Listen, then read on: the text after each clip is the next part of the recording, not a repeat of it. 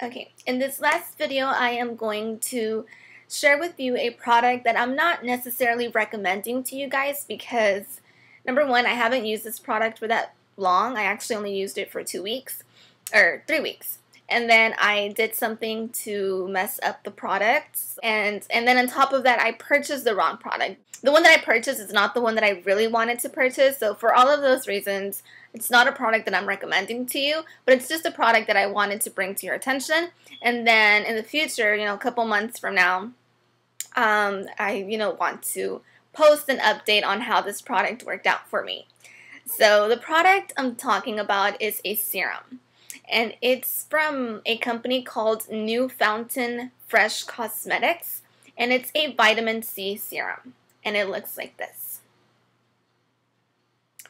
If you're wondering what a serum does and what it's used for, a serum is usually like a really strong, really potent product that's used to treat specific skincare issues. So a lot of serums out there are meant to treat wrinkles, or they're anti-wrinkle. They're meant to treat hyperpigmentation. They can be used to treat really dry, dull skin, and there's just a long list of skin issues that a serum can help with.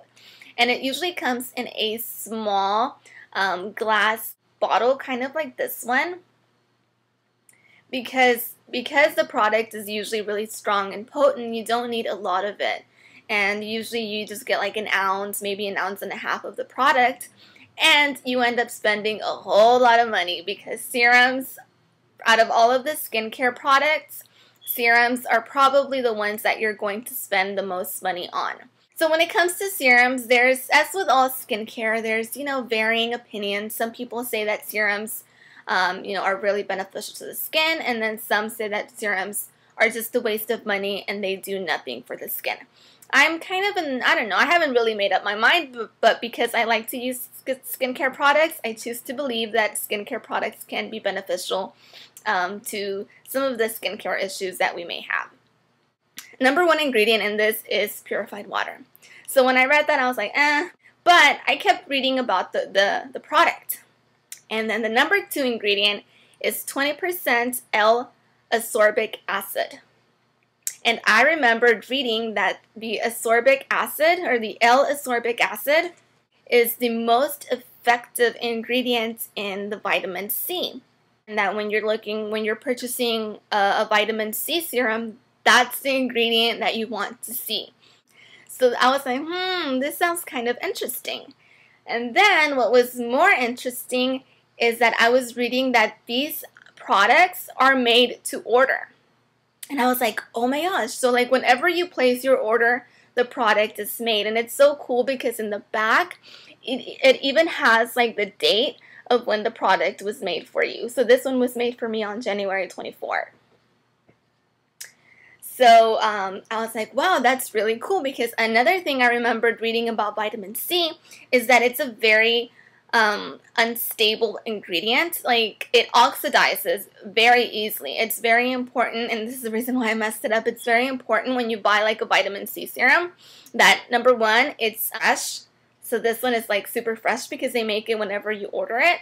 And you have to be careful that you always keep it like tightly closed, that you keep it in a cool place, away from light, so that it doesn't oxidize. And when I received this product, the liquid, it's very runny. It's almost like water, which I will say I wasn't very impressed with. I'm used to serums having more of like almost like an oily or like a gel type texture. This is more of a watery texture.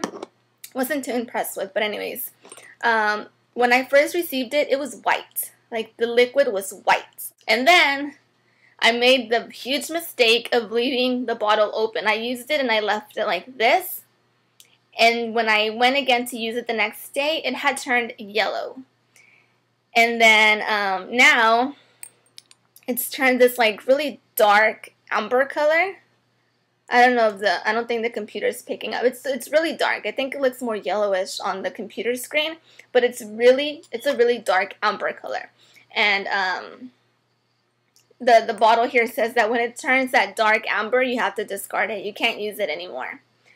So I thought that was really cool because I was kind of weary about whether the product was really made fresh to order, but I think it is because when I got it, it was completely clear.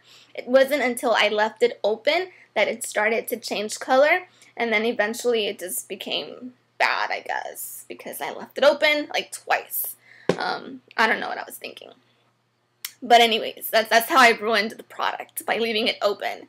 I don't know if I mentioned how much it is, but it's $20 and then $5 for shipping, so it's $25. And I'm just going to read the ingredient, or I'm not going to read them because I can't even pronounce them.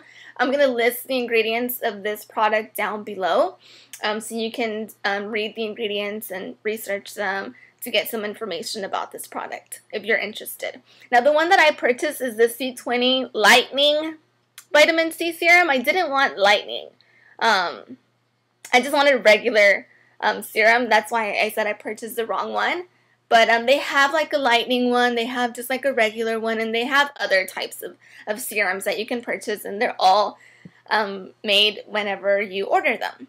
So you also, whenever you get your little, it comes in a cute little box and really cute packaging, and it comes with the directions on how to use your serum and how to prevent your serum from turning amber in like 3 weeks like mine did.